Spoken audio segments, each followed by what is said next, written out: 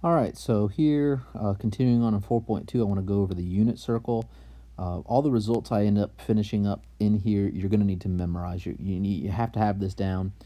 Either you need to memorize it or you need to do what I'm saying, which is basically following patterns to be able to fill this out. But you should be able to fill this out. Now, I've already gone ahead and filled out the values for the angles that I talked about in a previous video, I think in lecture 3 of 4.1. I'm pretty sure that's where it was. So go watch that again to see how I came up with all of these, but I basically counted around the circle in radians and counted around in degrees and was able to fill this out. Now what we want to do is paying attention to what we just did on that last video at the end, where we found those special cases at 30, 45, and 60 degrees, the pi over 6, the pi over 4, and the pi over 3 values. We want to start filling this out. So the nice thing about this is you really only have to memorize 3 numbers to get these ones, to get these off-angle ones, and we'll talk about that in a second. But first, let's look at the ones I wrote in red. Your 0 degrees, your 90 degrees, your 180 degrees, your 270, and your 360, which is correspondingly 0 radians, 90 or pi over 2 radians, pi radians, and 3 pi over 2 radians, and then 2 pi radians, which again, from that last video, you can just count that around. So let's look at these coordinates. Well, this point right here has to be the point 1, 0. We are at 1 in x, and we're not moved up or down in y. We're on the x-axis there, so 1, 0. This point up here at pi over 2 is going to be the point 0, 1. We're up 1 on y, we're on the y-axis, which means we're not anywhere on the x-axis, we're at the point 0, 1. We come around to this point over here at pi, or 180 degrees, and we're at the point -1 on x, and we're 0 on y, because again, we're on the x-axis. And then this last one down here is going to be the point 0, and then -1 on y, because we're on the y-axis, which means x is 0, and we're down here in the negative part, we're down -1, because this whole radius is 1. So that's where we are. Now, to get all these other points, like I said before, you really only need to remember 3 numbers. Square root of 2 over 2, square root of 3 over 2, and 1/2. If you can remember those 3 numbers and the pattern, you're going to be good. So first, let's look at the 45 degrees or the pi over 4 ones. All of those are going to be some sort of root 2 over 2, the square root of 2 over 2. And then to get the other ones, all you really need to do, because if you notice, these are right straight across. So that means they're going to have the same exact y value. They're level with each other. And then if you look at the x values, they're just as far. It's just one has a negative version of that x value, and the other one has the positive version of that x value. So, keeping that in mind, this is 45, then 90, and then 135. So this is basically our 45 right between. In other words, what we're going to do is just kind of mirror each of the quadrants over, right? We have our 4 quadrants here. And so if we can remember quadrant 1, we just have to mirror an image over here. Except here, all the x values are negative. So instead of square root of 2 over 2, square root of 2 over 2, it is negative square root of 2 over 2, square root of 2 over 2, because the y values are positive. Now looking down here, directly below it, is our next point for this, okay? That point right there, that's another one of these 45 degrees. It's right in between, but here in quadrant 3. And this is not going to be square root of 2 over 2, square root of 2 over 2. It's going to be negative square root of 2 over 2, negative square root of 2 over 2. Because over in quadrant 3, both x values and y values are negative. We can then go over here to our next 45 degree point, right here, right down the middle in quadrant 4.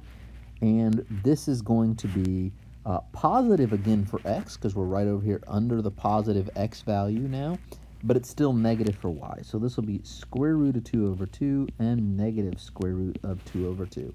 So far, just by knowing this one right here and the one number, square root of 2 over 2, we were able to fill out then all 4 of those points going around for the angles that are right halfway between the axes at 45 degrees.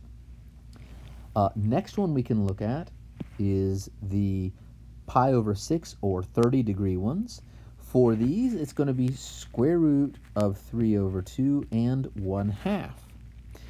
And if you look straight across from there, it gives us the 5 pi over 6. It's right in line with it, which means it's going to have the same things, the square root of 3 over 2 and the 1/2. It's just that in this quadrant, the x values are negative. So negative square root of 3 over 2, see if I can write that a little more clearly, negative square root of 3 over 2 and 1/2.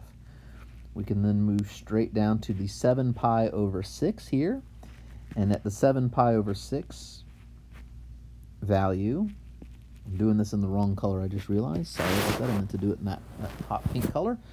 But we're going to again have square root of 3 over 2 and 1/2. This time in this quadrant, they are both negative. Negative square root of 3 over 2, negative 1/2.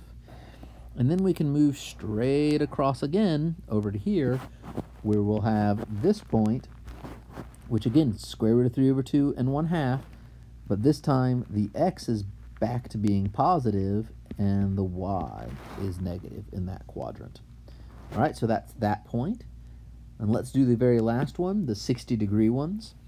This is going to again have the same values, 1/2 and square root of 3 over 2. Except this time, 1/2 is the x value and square root of 3 over 2 is the y value. Now, before I start going around, that's something I see students mess up quite a lot. So whenever I'm taking a test, I tend to just sketch this out real quick by hand, and even real quick by hand, if I look at this, I'm looking here at the x value, right? The x value. Now, if I just sketch real quick a 45-degree line, like halfway between, so let's say I just do this. Here's my unit circle. I'm going to do this. I'm going to sketch my 45-degree line, and then I'm going to have a 60 right above it and a 30 right below it. Even if just doing that, I'm going to zoom in on this real quick, even just doing this rough little picture, if I draw this down, here's the x value for 30 degrees, right? This was the 30 degrees one. That's way more than 1/2, right? Right here is where 1 is. That's way more than 1/2. But if I look at the 60-degree mark right here, and I draw a line straight down, look at that. I'm right in between 0 and 1 on that line, right? Right on this line, I'm halfway between it.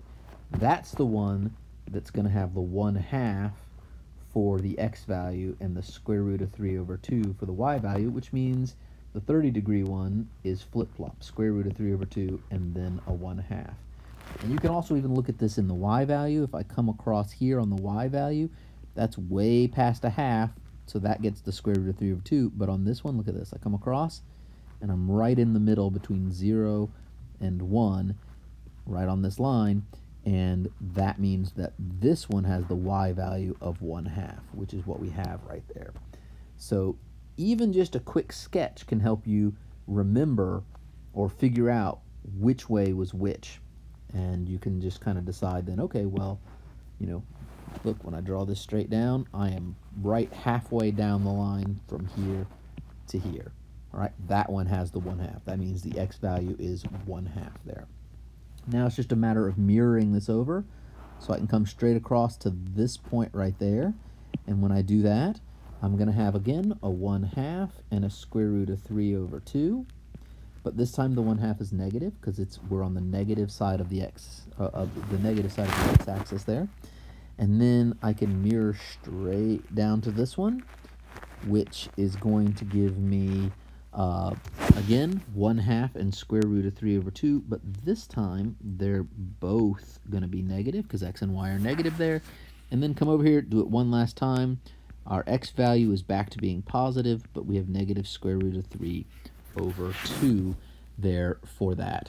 So make sure that you can fill this out, go back, slow it down, watch this whole lecture again, but make sure that you can fill this out. And again, as long as you can get these 3 points over here memorized, these ones over here memorized, you can just extend it out by counting around and changing signs and stuff like that to fill out the rest of this.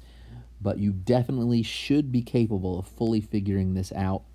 And I can tell you, even to this day, I will often sketch myself a little unit circle like that whenever I start working on these kinds of problems to make sure I get everything lined up right and can fill it out. Okay, so go through and look at that. And then down here at the bottom, this is just about that symmetries I was talking about, where we went straight across and we were having the coordinates end up be the same but with different signs. All right, we could go straight through here and straight across here and even straight across this way. Square root is a 2 over 2, square root's a 2 over 2. All right, so take a look at some of those symmetries you see right there for different angles that are occurring. Okay, so that's pretty much it for this video, and I'll see you in the next one.